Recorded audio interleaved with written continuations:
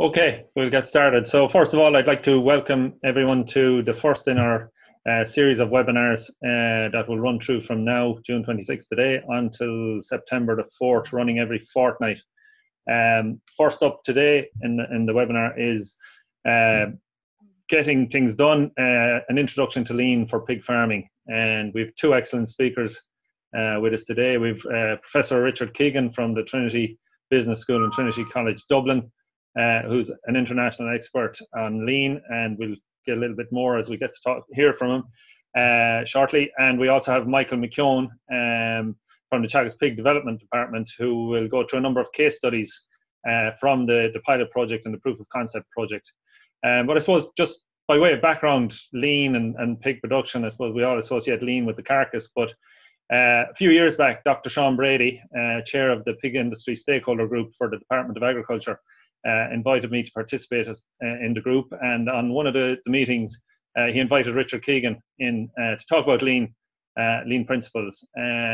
So yeah, look, as you'll find out shortly, Richard is very, very informative, very enthusiastic person in his work and what he has done in lean over the years. And I saw potential there at the time that, you know, this is something we could bring to the pig industry here in Ireland. And so what we did was we identified a farmer that was interested, myself and Michael, discussed it with them. And I suppose the first issue we came up with was funding. How are we going to fund this project? And that's where our partners, the Board Bia and Department of Agriculture, came on board. There had been, Board Bia had run a lean mushroom project. So on the basis of that and the way that was funded, we set up a funding mechanism with the Department of Ag and Board Bia. And we've so far completed a pilot project, which went really well. We've had a number of our own Teagasc Pig Development Department advisors trained in lean and continuing to train in lean. And subsequent to the pilot, we ran what we call a proof of concept. So it was a bit more focused, a bit more detailed lean project. And it's all culminated in almost 60 farms to date now have completed lean projects of one description or another through a panel of lean consultants working throughout the country. As I say, it's been very positive feedback, and I suppose it culminated this year. There's a network that we're involved in Teagasc, European network with 13 countries, 19 different organizations, and they have a Grand Prix of best practices every year. And thankfully we've informed you already through newsletters and so on, but we had a winner this year under the lean practice theme, where we did a 5S lean project, and you see a bit more about that later on when Michael talks to you. So yeah, it's going really well, and now we're seeing a lot of interest from abroad, not just in Ireland, but also from abroad, from the UK, across Europe, and even in the US. We're getting inquiries about the lean work we've done to date. So without further ado, we'll set up today's speaker. As I mentioned, our first speaker is Professor Richard Keegan. He's an adjunct professor with Trinity College Business School in Dublin. Richard, in a previous life, spent 30 years, I think you can correct me on that, Richard, but 30 years working with Enterprise Ireland. And he's Mr. Lean, not just in Ireland, but internationally. He has worked extensively in Japan with the EU Japan Centre. He works with Toyota and is supporting their Toyota Lean Management Centre over in the UK. And he's worked with a number of other countries internationally, but also here in Ireland, he's worked with Dairygold, Glanbia and Orivo. And he's written extensively on lean, all for charity, I might add. And he also apparently likes to ride motorbikes a lot. So if we have time at the end of it, he can tell you a bit about that as well. So I'll hand over to Richard now to share his screen and go through his part of the presentation. Richard. Thank you very much, Kieran. I'll just share the screen here now. After that introduction, there's only one way to go, and that's downwards, but we'll do our best. As Kieran said, I worked for almost 30 years, 28 years in Enterprise Ireland for Bert Olis before that.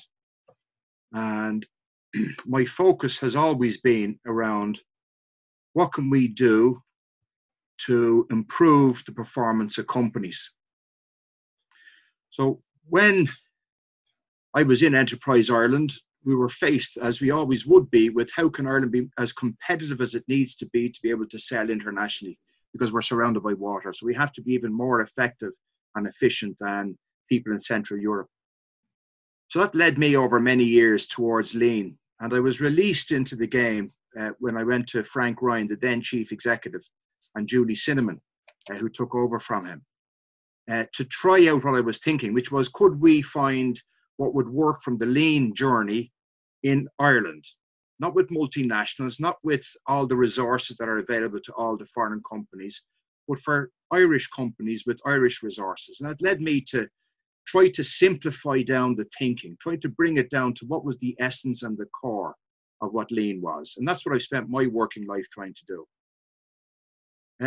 When I finished in Enterprise Ireland and I retired in October 2018, we had 1,153 projects supported with Enterprise Ireland clients, and over nearly 1.5 to nearly just under 2 billion of savings independently identified. So we had proven that lean would work in manufacturing in Ireland. From the food companies were one of the first ones to really engage with the lean thinking. All the major dairies, all the major food processors. I'll never forget the day I went down to Rostera and was with Leyden and his senior team there and the guys. And we talked about what would happen in the plant and how they could apply lean in the plant. And I said to them, guys, don't you have farms as well? What if you applied the lean thinking into the farms where you're rearing the pigs? And that was the start of a long conversation. The thinking became adopted by the IDA for their smaller international companies, and more recently for the local enterprise offices, so for micro companies across Ireland, to try to bring the thinking into it. And as Kieran said there, I was asked in to meet the pig group in the department. So what does a Dublin fella have to contribute to farming? Very, very little, except maybe some thoughts on process. And what struck me immediately was that rearing pigs was all about process. So we got into a conversation, as Kieran said, try it, would it work at all? The pilot to prove the concept, and then into the first phase of rollout, which was stunted a little bit for this year's activity because of the COVID activity, which is why we're all here today. So, Richard Keegan, the mother's delighted, she can call me professor. I teach in the business school in Trinity College, Dublin. I'm also a visiting professor in the University of Northern Iowa. As I found out, one of the either first or second biggest pig rearing or hog rearing states in the US. I teach operations over there to an MBA class. This is a little bit of Japanese. If I just share it with you, it comes from judo and the way that judo tries to share thoughts. And in judo, you're trying to get the maximum benefit for the least amount of effort. And in my thinking, that's what lean is about. How can we get the most benefit for our businesses, for us as the leaders, owners, managers, farmers, for the staff who are working in the farms, in the units? How can we get the most benefit for the least amount of effort? And that I thought was a good way of describing lean. In the definition of it, it's about leadership team. The leader, the boss, the owner, somebody deciding that they can and choose to build the capability and the capacity of their people to identify problems and fix them. Now, the problems can be large or small, and usually a small problem can be ignored and glossed over because it's only a small problem.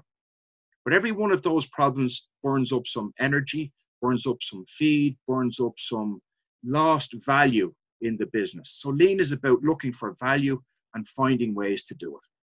Why go lean?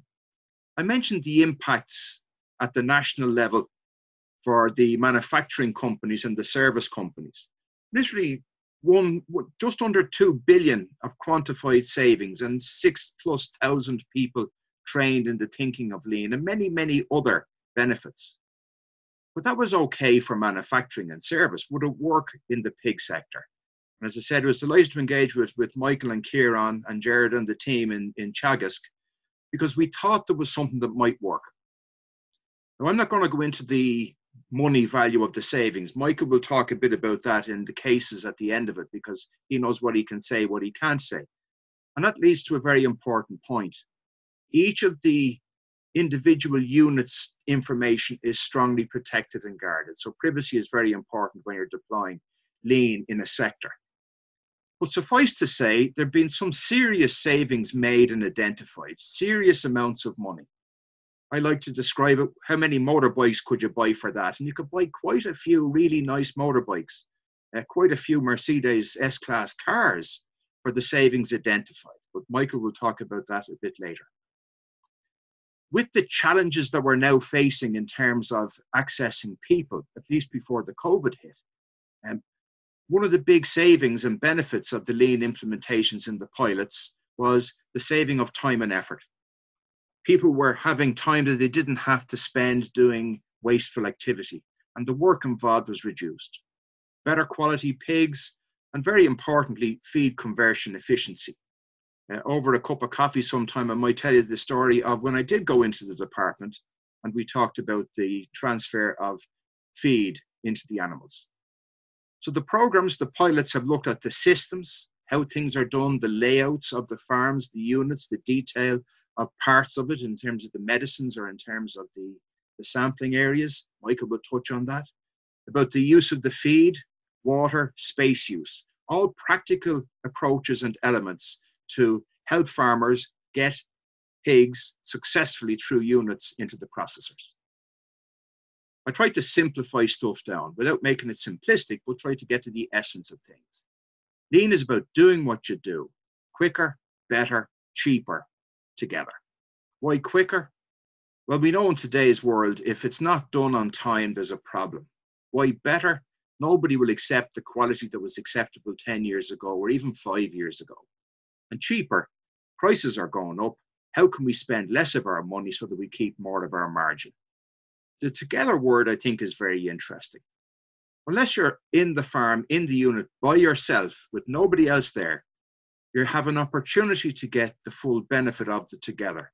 If you've got more than just you, how can you get the full benefit of their contributions to help you get your animals through your systems effectively and efficiently with the least amount of bother?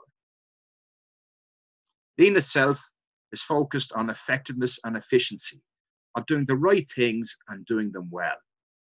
We call it a war on waste, taking a really serious approach to say, okay, maybe now I hadn't realized we were wasting time or money or effort or food or space, but now that I see it, what are we going to do to tackle it? Taking a serious approach to the questions. The alternative, we're not serious. We don't really care. It doesn't matter. Now, I think in the pig cycle, there's issues and challenges. Sometimes when the price is good, there's no need to look at the process. I would think there should be a real good look at the process when things are good. Similarly, when prices are bad. What can we do to remove our waste when prices are bad? But if we can keep looking at improving the process, whether the cycle is high or low, we get a chance to achieve real efficiency and effectiveness in the production of pigs. Lean started in the automotive sector. Effectively, American and Welsh consultants realized that in Japan, in Toyota, they were making a Lexus in the same length of time it took to fix a Mercedes S-Class. And they said, there's a problem here. And they went to look and see how could the Japanese make effectively a very similar car, but in a fraction of the time.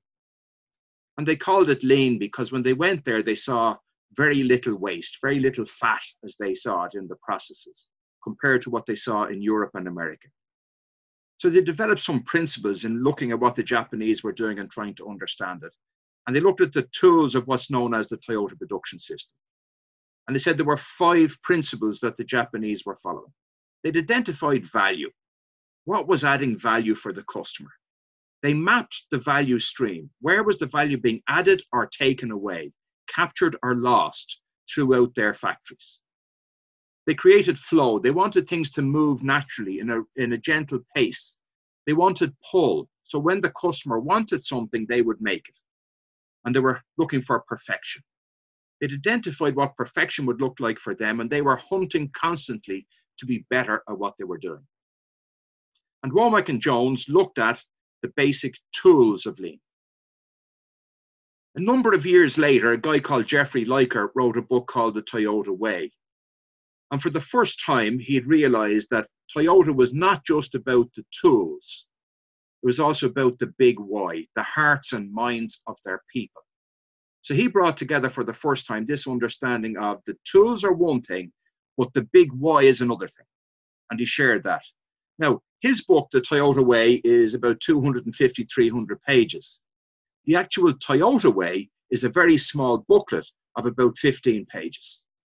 because Toyota have said we have to have everything simplified to the essence so they can share it with their people across the world.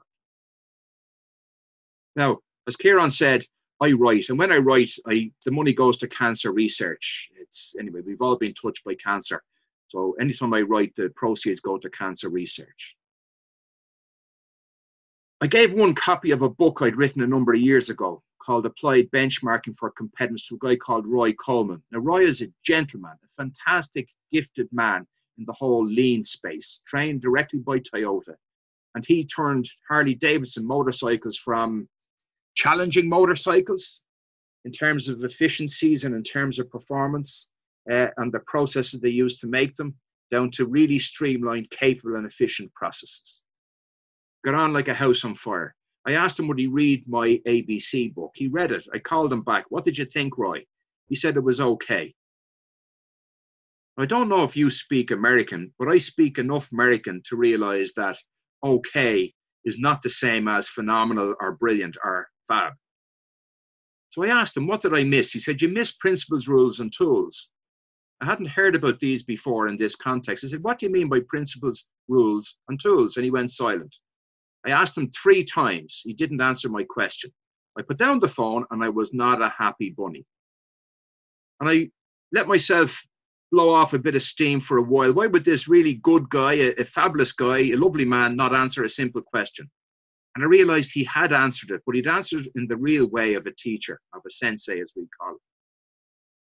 He had asked me to think, what did I mean by principles, rules, and tools if I was going to make them personal to me and share them with people in Ireland? He never mentioned questions, but I'll come to that in a moment.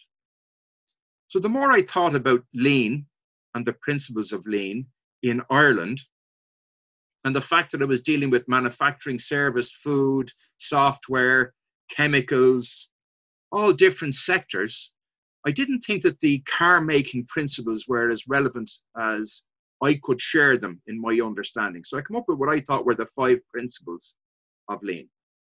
Initially, I only had 3, by the way, but my thought evolved. The first is time. Everybody can measure time.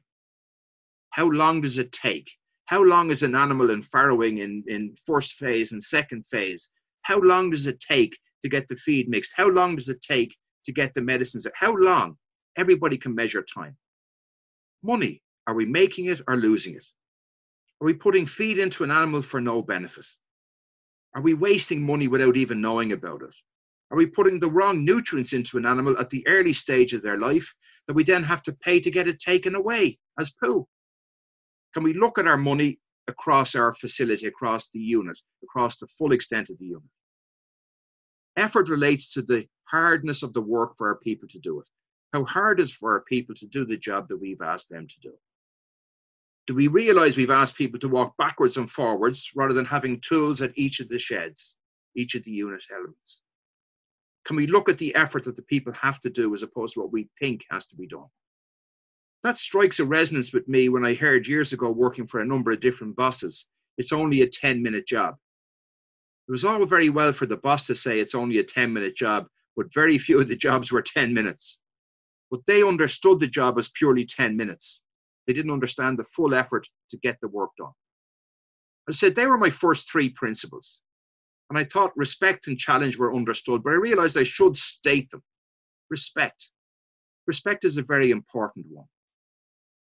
Respect for our people respect for us. Respect for society, respect for the environment, respect for the customer, respect for the animal. But most importantly, a bit of self-respect. Do we have enough self-respect to say, actually, do you know what? I'm good, but I can get better. Do you know what? I'm great, but I can actually become phenomenal. A bit of self-respect to want to actually get better. And that led me to challenge. Can we take on a challenge to say we're good, but there might be something else we can do that will help us push on to the next level of ability and capability? The rules, so principles, rules. The rules for me were twofold, some for people, some for process. And the first 3 came from a gentleman called Liam Lacey in Tanko Engineering.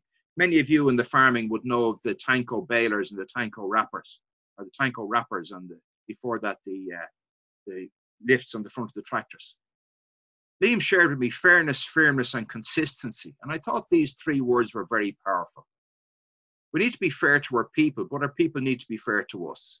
A fair day's pay for a fair day's work. Firmness. If we know how something should be done or how we want something done on our unit, in our farm, that's how it should be done. We call it standard operating procedures in the lean game. But firmness, if there is a way of doing it, that's what gets done, because we know that's the best way that we know to get it done. And consistency. How we deal with our people needs to be consistent, not just because you're the favorite that you get special treatment or the best biscuit. So they were the rules for people. But I thought there was also rules for processes. So if you're trying to improve a process, the very first thing you must do is look at what is actually going on. Don't rely on the pictures in your head or your memory of it. Go out to the place. In the game, we call it going to the gemba, but go out to the unit and look and see what's actually going on, not what you think is happening. And when you look, you need to be able to see. Seems very obvious, but sometimes we're so used to looking at something and so used to doing something, we don't see the little things that we've done to fix the bits that aren't quite right. So looking and seeing are important. Understand what's going right or going wrong. Understand the depth of the process. Understand. Take the effort to really try to get into what's happening, and then think, what can I do to make it better? Is there something we can do to make it better? But if you just look, see, understand, and think without doing, you've just wasted more time. So it's really important to do something and check and see if you've made a difference. Did what you thought would make a difference make that positive change? Yes or no? If yes, good. What's the next thing? If no, why did it not work? As Kieran said, I get asked to visit the world. I teach this stuff all over in lots of different places. And I was asked to give a keynote at the European Quality Association's annual conference. And I met the guy there who was the publishing editor for the Duran Institute. Now, Duran was a well-known quality guru many years ago, and he wrote a handbook of the tools of quality. The book is bigger than the Bible. For years, I'm asking people, have they read it? Nobody's ever read it. Everybody dives in to get an equation, but nobody can read it. It's bigger than the Bible. So in the quality world and the lean world, there's so many thousands and thousands of different tools. But what are they based upon? And these are the 5 fundamental lean tools. You must know what's going on, and we call that process mapping. What is actually involved to get the job done? Capture down the actual steps, map out the process. And there's many sophisticated ways of doing it. There's very simple ways of doing it. Make a list of the different steps of the job. The physical flow mapping. What are the movements of the people, the animals, the materials through the unit? We call it the spaghetti diagram when we're doing it for the lean world, because it's always crossing backwards and forwards. And once again, Michael will talk about a real example in Irish piggeries that demonstrate this. A check sheet, some way of capturing what went wrong, so you don't have to remember it. A run chart, can you see if it's getting better or getting worse? Can we show people that their efforts have made a difference to the running of the piggery, to the results being achieved? And the 5th key tool is the teams. How can we engage with our people, working collectively as a group to make things better? I mentioned Roy hadn't asked me about the key questions. And I'll just share with this. I don't know if any of you watch the cookery programs on the telly, the Master Chef type of things, or even hotel type programs. Quite often when they go into their kitchens, nearly every time they go into their kitchens, you'll find they have Rational ovens, Rational, R-A-T-I-O-N-A-L. This is a company in southern Germany. They have about 50% of the global market for industrial cookers. I've engaged with them for nearly 14 years at this stage. But about year 4 of the interaction, I spent 2 days on site with 30 of the managers, going to every part of the business, right across the plant, big plants, every different department. And at the end of the 2 days, we're in a debrief session in a very small, airless room. And they said, Herr Dr. Keegan, we don't understand one thing. I said, I always like to speak the local language. What do you not understand? Yeah?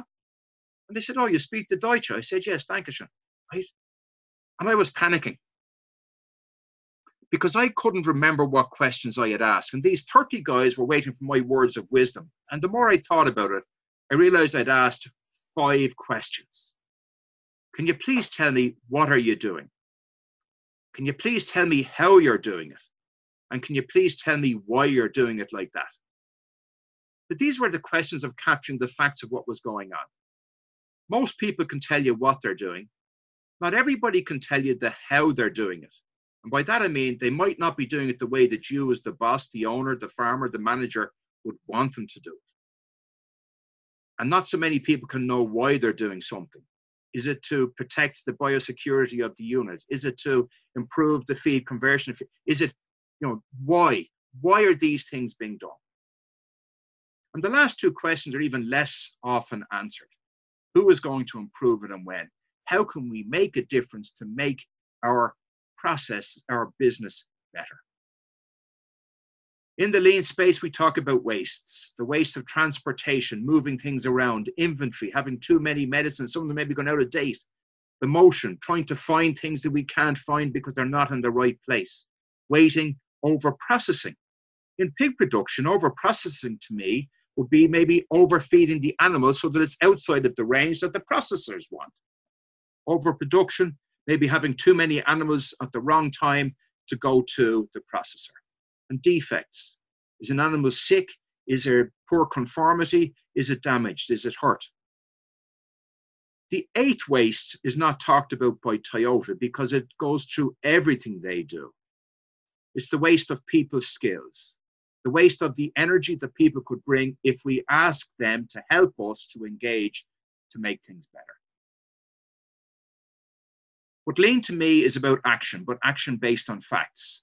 And benchmarking, the capturing of real fact and real data, is a fantastic way to do a diagnosis, to kick the game into play. Have we got the facts of what is going on in our unit? Do we understand them well enough? Can we take the chance to look in the mirror and to actually see what the truth is? Now, this was made for me in Italy a couple of years ago. I'm obviously follically challenged. I'm bald as a coot. But I looked in the mirror getting ready for this talk today, and I says, God, Richard, the hair's looking good today. I am bald. The hair doesn't look good. And that led me to think that when you're in a business for many years, and before I worked for the state, I worked in the private sector, including Nestle. The big challenge was how to be able to see afresh the processes, the business, the activity that we're so used to. And benchmarking is a great way to give you objectivity to be able to see that. And the Teagasc team have a great way to capture the facts and the data. I'm an engineer. I'm very interested, as Kieran said, I'm an enthusiast. I regard myself as an enthusiast. But I'm not an enthusiast blindly following that lean is a great thing. I was challenged about how could we do things that would make a difference to Ireland, because I care about Ireland. It might seem a bit silly, but I care about what I do, and I always have. So I wanted to find out why it didn't work. And sometimes people would say, sure, I don't think it'll work. And if you don't believe it's going to work, it won't. Or it's too simple or too sophisticated. Some people think they have to know all the answers. Other people are afraid to try something.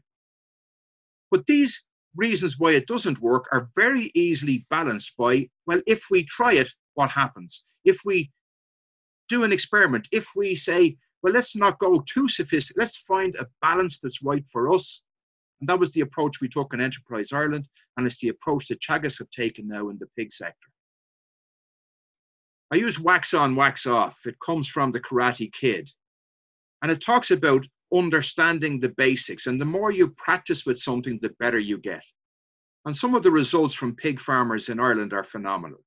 The fact that the Irish project has won in terms of the EU pig is a classic example.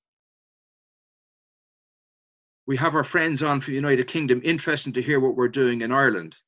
Colleagues and friends in America, University of Northern Iowa, were talking with me last summer. We were talking about what we were doing in the pig sector. And I know that the people in the United States are interested in this, including a consultancy company I'm involved with in America, are very interested to hear what we're doing in Ireland in the producers and the processors. to share it with some very major companies in the States.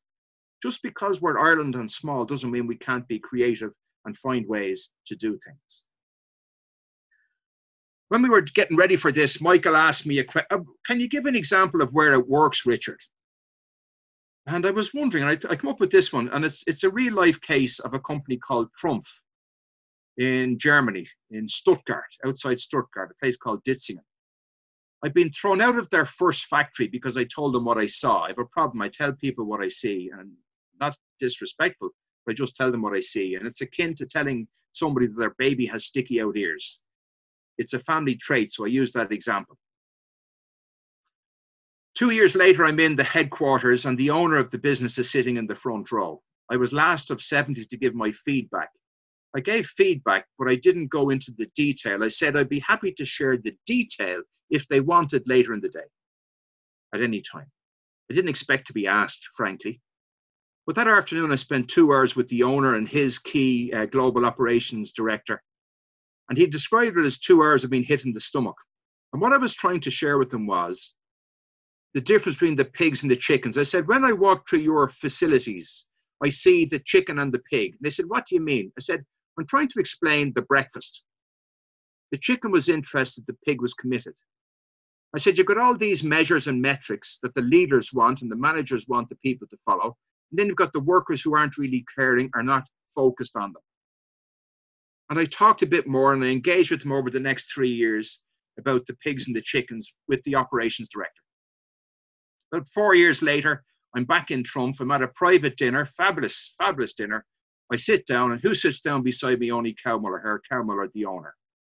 And he says, Richard, lovely to see you again. Now, I was surprised he remembered me. This guy meets so many people.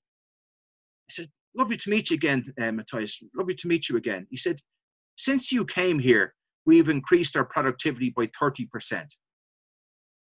Now, imagine a 3 to 4 billion turnover company increasing productivity by 30% by understanding there needs to be more pigs than chickens, more engaged and committed people rather than people who are half interested.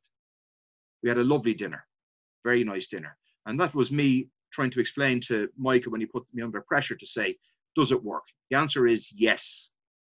Lean is about maximum benefit for the least amount of effort. How can we find ways to work with our people, our systems, our processes, our animals, our genetics, our suppliers, our service people, to be able to get the maximum benefit out of our individual units? I'll pass over to Michael now to talk about the examples and the cases.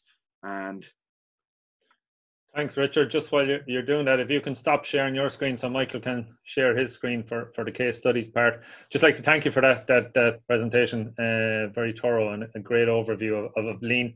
For the participants listening in there, I would encourage you to ask your questions now. You can put them in at any stage there through the Q&A option at the bottom of your screen. So if you hover your mouse or your cursor over it, you'll find the Q&A there and put in your questions. And we'll have those after the presentation there coming up with Michael. So you can put them in at any stage throughout the talk. So we'd appreciate it if you'd put in your few questions there now. Thank you. Okay, Michael, whenever you're good to go there. So Thank you very much, Kieran. Michael needs no introduction. Pig development department, but also, I don't know, what belt are you on now, Michael, on the Lean? Green belt or somewhere up along the way? Black belt, go on, yeah. Black belt, anyway. Go on, over to you. Thank you very much, Kieran, and thank you very much, Richard. Ladies and gentlemen, you're very welcome. So Richard has teed up nicely, I suppose, the fundamentals of Lean, and now we're going to jump into the pig pen and show you some of the initiatives that have been done over the last 2 years of the Lean program. Obviously, the time here is limited on the webinar, so we're only going to show 5 simple outcomes that farms have found. There's a lot more involved in it, so if you're involved yourselves in the future, it'll be much more in-depth maybe than some of these examples. But we'll start off. One of them is a workplace organization. And I suppose it was a problem when the consultants went there that the workplace was disorganized. There was a lot of time wasted looking for tools and equipment, and also they used to take mineral samples on a weekly and a monthly basis, and the way they managed the mineral samples was ad hoc, that you would you're firing the mineral sample into a bin, how long had it been there, how many months had it been there, and stuff like that. So they wanted to get it much more simple system than that. So what they did was they introduced what they call a 5S lean plan. And again, Richard mentioned the Toyota way, and this is all coming from the Toyota way. And the 5S means you want to sort, set in order, shine, standardize, and sustain then the improvements you've made. And really, it's applying standard housekeeping practices to the workplace to really give the workplace a high level of organization. Because if the workplace is disorganized, it's very, very hard to be very, very efficient. So a tidy workplace is a tidy mind. That's another way of looking at it.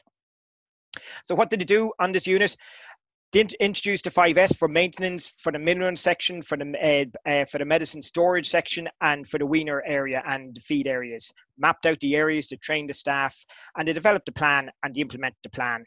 And most important of all then, as I said, sustaining these things is the biggest issue, because with the best will in the world, we all have the thing nicely done, and after a couple of weeks, it slips and slips and slips, and before you know it, you're back to square one. So monitoring the improvements with checklists and with audits on a weekly and monthly basis is extremely important to try and hold the improvements you've made. An example of this then was that they tidied up the store area. Everything had a place, as I mentioned here. You can see the store area there, that instead of bags, everything's all in this place. The medicine store is the same thing over here, and all the tools in the lower one. And they also did add a checklist on a weekly, a monthly, and an annual basis to make sure that the thing isn't going to slip anymore. Sounds very simple, but it is important. Another example here, for example, is the maintenance store, and all units have this. You have the tool shed, the maintenance store, and literally somebody takes something and they throw it back on the shelf, and then somebody else is looking for something, and you have to have a route around on the shelf, and you're not sure, is it there or is it missing? After 10 minutes of a lot of bad language, you find that someone else has taken a hammer and it's not there at all. So what they did was very simple. Everything has a place, everything is labeled, and the three big advantages of a system like this is, one, if you're going into something, if you're going into the work shed, you can find the thing very, very quickly. You also will notice that if there is something missing out of one of the slots, then you need to find out who has taken it last, and it needs to be returned. And by telling people to do this after a period of time, they eventually get into the routine of returning the things that they have borrowed out of the shed. The other thing you can do as well is that if you're running short on nuts or bolts or fuses or something like that, where you have the space there where it's showing, you simply then just put a red label over it. So when the person is ordering the stuff there, anywhere with a red label shows that the item there is running low and they need to order more. So again, it's not rocket science, very simple, but it does save a lot of time and, more important, a lot of frustration from doing it. The other area that was mentioned there was on the mineral sampling. And again, this is a very, very simple idea, but it's very efficient. So instead of just taking a sample and just throwing it into a bin, and then you have samples, and the old samples are at the very bottom of the bin and the new samples at the top of the bin or stuff like that, and this can be done for minerals or for feed or whatever else, you do boxes with each of the months there all labeled on it. So for example here, February, March, April, May, June, July, August. Okay, you enter the stuff there in the last box. And then after 6 months then, or 7 months then, the oldest box, the contents are discarded, box moves around, relabeled here, and this is your new box. And all the boxes then are all moved all towards the door. So the oldest box is always nearest the door out. So if you get an audit or get something like Red Tractor or Board B or something like that, and they're asking for a sample from last May or June or stuff, you can put your hand on the sample extremely fast. Again, very simple system, very idiot proof, as long as you keep up the standards. The other thing they used was what they call a Kanban system. Again, this is from Toyota, and it's all it is a visual system of flags. And if you're doing the when you're doing the audit there, they had a rating from 1 to 6, it was red, 7 to 8 was amber, and 9 to 10 was green. So if you got a rating of 1 to 6, substantial action needed to be made, and if it was 9 to 10, then everything was acceptable. The outcome overall for this particular unit was that they estimated that there was 30 minutes per day per person on the unit was saved. It's a modest saving, but it was only the very first start, as they say themselves, because they're now looking at other waste and other poor processes that they want to try and improve. And they reckon that with the stuff that's online at the moment, they will get savings of anything from 10 to 20,000 a year. So substantial savings for something that isn't going to cost a lot of investment. A second one there, and this is really getting into the pig pen, is looking at the accommodation plan. As we all know, for units over the last number of years, the sow output has increased. We've more born alive, we've more weaners, we've more finishers on the unit. As a result of that, some of the units that were built as a 500 sow unit selling maybe 24 pigs per sow per year is now a 500 sow unit selling 28 or 29 pigs per sow per year. So we really need to stop and map all of the accommodation. And one thing on units is that we usually judge the pen by the floor area. But something that's even more important than the floor area per pig is the feeder access per pig, because the pig can have floor area, but if it doesn't have enough access to the feeder, it's never going to grow. So one of the things that we wanted to do in this one is look at all of the pens in the houses based on floor area and feeder area for each pen and each room in each house. So we ended up like this, something like this. This is the first stage house there. You can see the number of pens at various different sizes. The maximum pigs that you're able to have would be 30 pigs. The case here, when they counted all the pigs, was 352. This is the pen size. This is the amount of feeder. So it's half a feeder here. So obviously the feeder has been shared between 2 pens. Number of pigs per feeder, number of space per pig, and the maximum number of pigs that you could have here was 360. They have 352. So there's minus 8 pigs under the maximum. Again, the same here, minus 62, so overall there's minus 70. Now in some of the pens there could be as at the maximum or slightly above, all depending. But you do this for every single house on the whole unit, and then you have a master plan of the whole unit, and this master plan then is stuck up in the office, and at least you know then always how much space and how many pigs you're able to put in each pen. What they found on this particular unit was that actually from a space point of view they were fine. So this is their master list of all the sections, first stage, second stage, the whole lot, each of the house names for this particular unit that they know which house was which, number of rooms, number of pens, and then the pigs per space, okay? But what they found was in a lot of cases, right, the pigs per pen was fine, and they're all green here, so there's no issue there. But what they found is when they did it on the pigs per feeder space, they found a number of the houses there were short in feeder space. So that's something there. If you're not going to put the feed in, you're not going to get the growth rate out. So it's something that really highlighted to them. If they are going to fill these pens, they can't put 20 in. The maximum they can put is 17 in, or else they have to change the feeding system. So they have the options on either one. That brings me on to another trial here, looking at the feeding system. On this particular unit, what they found was when they weaned the pigs every week, irrespective of whether the pigs were big or small, when they went into certain pens, they couldn't get the growth rates out of those pens. And this has been going on for a long period of time. Even when they split the pigs 50-50 on the same feed, the whole lot, they couldn't get it. So they began to think it was something to do with the feeder design on the unit. So they did trials then, and they weighed all the pigs on into each of the pens, the average weight at weaning, the average weight as they came off. They looked at the average daily gain for each of these. And for some of the pens there, they had what you call swing feeders. So you have the hopper, and then at the bottom of the hopper, you have a ball, and the pigs hit the ball and the feed comes out. And other ones then, it was simple 4-foot back-to-back feeders. So they measured all the pigs in, all the pigs out, and they got the growth rates.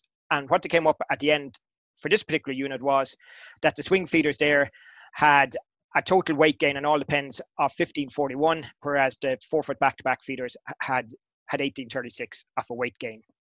So obviously in the unit here, it mightn't be the same for all units, but in this unit, the 4-foot back-to-back feeders were giving them more space and the pigs were doing better. What they did, the outcome of this was that they put in extra 4-foot feeders into the swing feeders, and the growth rates have been shown to have improved as a result. So this, again, very simple trial, but it's something that had been ongoing on the unit for a long period of time and really hadn't been nailed. And so when they did the lean program, that was one of the things they really wanted to nail on it. Another issue here in a separate unit was that they had a problem with the wet-dry feeders.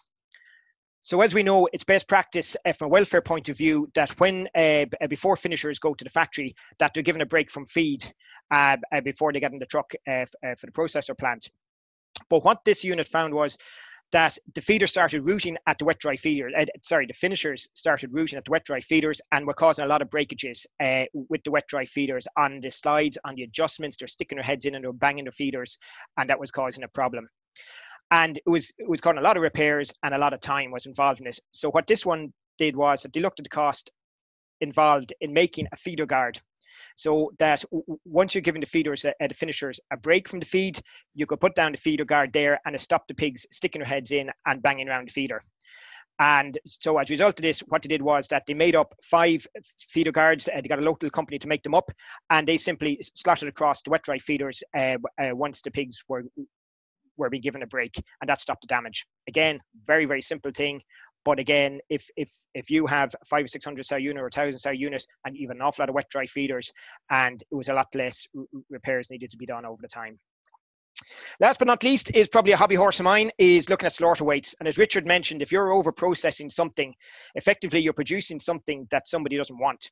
So in the case here, it was supplying an out of spec product. So the pigs you were supplying to the processor were underweight or overweight pigs. So it was something that this unit wanted to look at. Now, when we looked at it there, the volume of pigs being sold that were underweight or overweight was very, very small, 1.7% of the pigs. So you could argue that 98.3% of the pigs being supplied were on the spot in spec. Would you get worried about the 1.7%? Well, in my opinion, it's a bit like poker.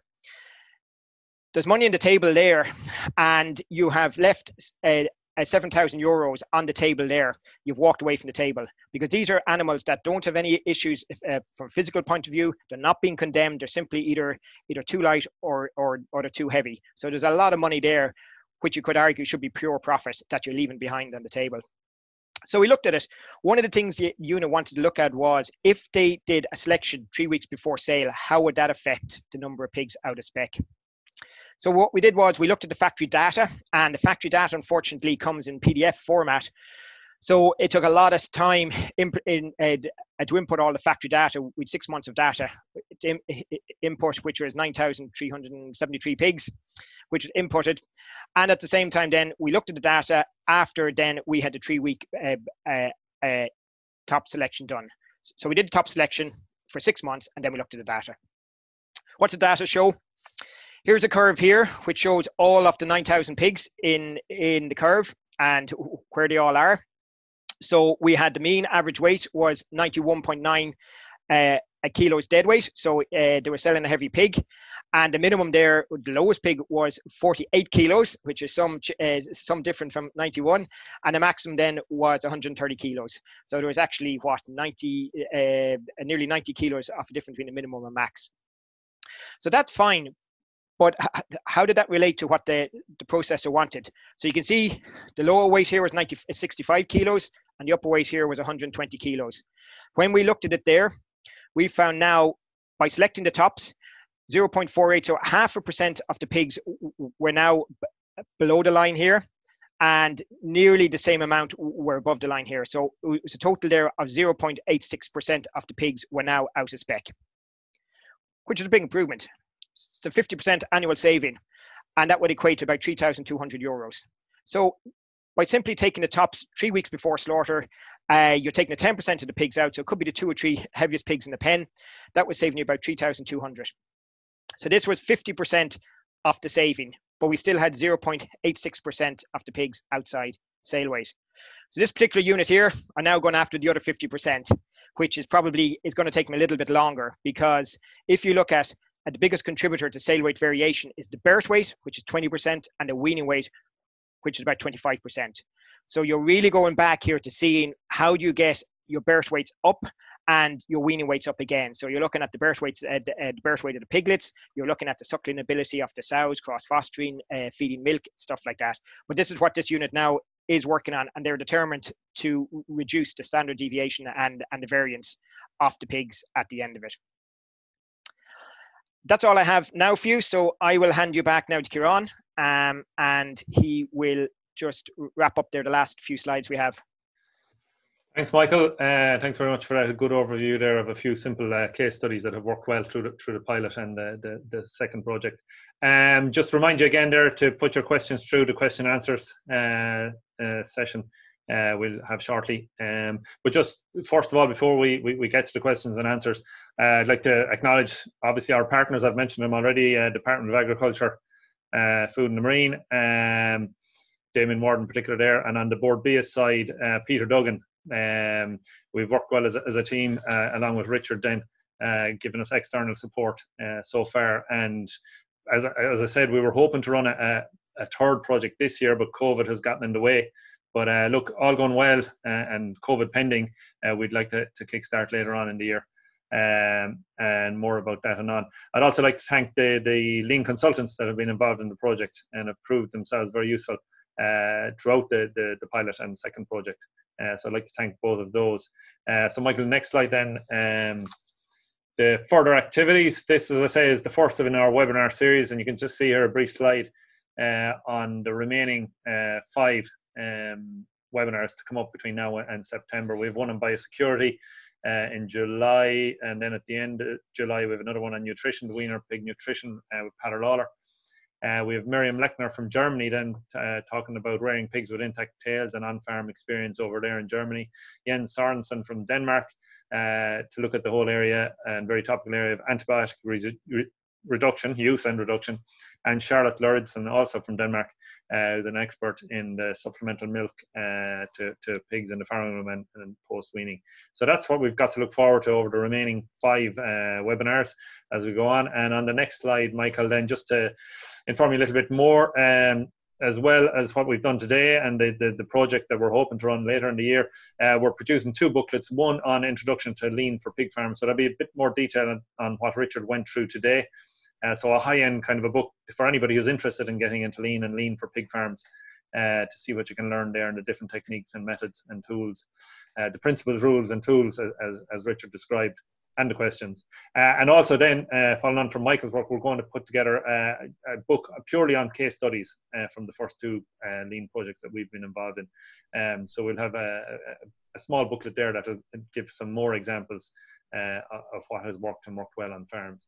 With a view to the next lean project taking off, maybe later this year, we're hoping to run with Richard and the Trinity College Dublin Business School a training session, a 3-day training session for managers and owners and lean leaders from pig farms, to train them up on lean and what it's about and how they can apply that onto their farm. And then hopefully towards the end of the year, if COVID has passed to a degree where it's safe enough to get back out on farms in more detail, we'll run a number of lean start and lean plus programs running through from late this year into maybe 2021. So the call to action now is for yourselves as farmers to get in contact with the Pig Development Department to see how you can get involved. If you've already been involved and want to get involved again, we'd like to hear from you. And if you haven't been involved and are interested in thinking about it, well, contact us and we'll set you on the road. So we've a number of questions there. So I'll hand over. Amy Quinn has been working away with us here. To be fair, Amy's always working there, but she's done a lot of good work in the background setting up these webinars as well as our other digital information of late. One of the other key things I might just mention at this stage is our podcast, The Pig Edge. There's 6 of them already recorded, and you'll find them on our website or Spotify or iTunes. New initiative that Amy has driven, and she's also been to the fore in getting this webinar up and running. So Amy, if you have a few questions there that you want to throw at. I suppose we're wary of the time is another thing to say, so we do want to keep it to the hour just because we're aiming for it to be a lunchtime webinar. So people are a little shy with the questions, so if you have another question, do send them through. So there is one question, Michael, if you want to answer it. So were the case studies provided based in Ireland? Yep, they're all based in Ireland, so it's on the lean program for the last 2 years. We've had about 60 units have been involved, so we have a lot of case studies involved, have shown up at this stage on all sorts of things, from managers, from labour, from feed efficiency. Generally, as Richard said, it's all coming back to waste and different ways of waste. So whether it's people walking where they don't need to, it's as Ford used to say, every step is a second, which is wasted. So it's looking at that, the movement around units. It's looking at feed conversion. It's looking at wastage of feed, and it's looking at the processing even of pigs with overweight or where you're supplying pigs that are too fat. So we have a lot of case studies now over the last 2 years, and we hope to build on that in the coming year now if we can get the next round of the program opened at the end of the year. Okay, and I just have some questions myself, I suppose. So these kind of projects have been running for the past number of years, and the workplace organisation case study was very interesting. Do you find that this was a common area on farms where lean could have a big impact? Yep, it certainly is one of the areas, because in fairness, like, the pig units are a busy place, and there's a lot of people working there, so you can have anything from maybe 4 or 5 up to 19 or 20 people. They're all doing their own jobs, so they're all coming to try and do it as fast as they can. They're coming in to get supplies in for example, to the workshops. They're getting the stuff, they're coming back, they're leaving it back because they're rushing off to do something else. So it's just trying to organize the thing a little bit better. And even from a situation of where, instead of having one tool shop in the unit where the guys have to walk from one end of the unit to the other end of the unit, having the tool shed in the center of the unit, like, it's not rocket science, but it just, as Richard's saying, it's just sitting back sometimes and looking, what are we doing and why are we doing it, and most important, is it adding value? If something isn't adding value, why are we doing it? So some people may argue, even moving pigs from first stage to second stage, why are we doing that, and is it adding value to it? So there's a lot of areas there. The staff, in fairness, in most of the units have been have had a real interest in it, and it's in their interest as well, because it's making them more efficient. So why wouldn't they? Okay, thanks, Michael. Just on that, Amy, just to add a couple of points. The cases are from Ireland. They're from Irish guys, Irish farms, Irish situations. When I first brought the idea of bringing lean into Enterprise Ireland, you can imagine that didn't go down well, because everybody thought lean was for the Japanese, it was only for the Germans, it only works in America, and it's always going to cut jobs, it's always going to be a cut. What we brought in, and what we've been evolving with the Teagasc lean pig approach, was how can we focus on the value of people's time without micromanaging, because you don't want to get into the thing of, what did you do this minute? It's about engaging with the people in the units to look afresh at what they're doing, but to look at it through the experience of other business. And that's what really interested me in engaging with the Teagasc team in the pig knowledge transfer department. Because the more I learned about processing and creating pigs, the more I realized it was a process, a detailed process. So you had the potential to be able to look at the process and to work with everybody on the farm who mightn't be, what would I call, educated to a 3rd degree level, right? But to work with them because they're gifted with the ability to think. Many of our people run so many different things and do so many good things. So by engaging with them to look at what the day involves, what the week and the months involved in rearing the animals, it gives a chance to identify what I call the pebbles in the shoe. And if you're trying to walk with a pebble in your shoe, it's very hard. If you take a pebble out of your shoe, you can usually walk an awful lot more easily. So it's about bringing this thinking that has been done in other sectors, now being proven in the proof of concept and the pilot, and bringing it more and more to real people in real farms and real units with real issues and challenges, as opposed to looking for a magic wand to fix the world. Very good, thanks, Richard. There's another question there, Amy, just coming for Richard. How do you avoid micromanaging when reviewing processes with staff? I used to love being micromanaged. Most people don't like being micromanaged, but it's a choice. The manager decides to micromanage, or the manager decides to respect the people, to be real people, to be a part of the business going forward. So in my way of not micromanaging people, it was to say, guys, we're involved with this activity in our business, in our farm, in our units. We're working with Teagasc, we're working with external consultants. I'm not going to micromanage, but I want you as my team member, as my employee, as my staff member, my family, whatever it is, I would like you to engage with the process to see if there's things that we've been doing that we couldn't see, or things that we haven't been aware of. So it's up to the leader to decide, do I choose to micromanage? And it's a choice. God, I've worked for some great micromanagers over the years, but my experience was they didn't get the best out of me. But it's a choice. But if somebody is a micromanager, nothing is going to change them.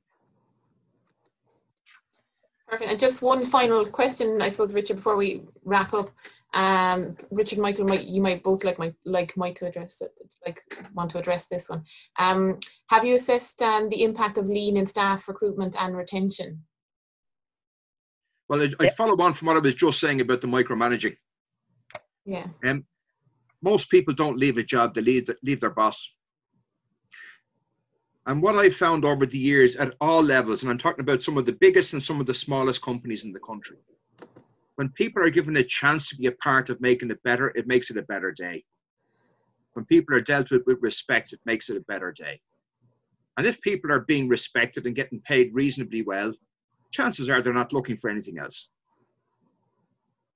Yep, if I could just follow on, there was actually a very good paper there at the Layman conference there in 2019, and they looked at the reason that staff, high-performing units, and the reason that staff, the metrics are looking at staff, and how can you tell a high-performing unit and a low-performing unit. And one of the biggest metrics of the low-performing units was the big turnover in staff, that the staff didn't want to stay on that unit. There was a big turnover of staff.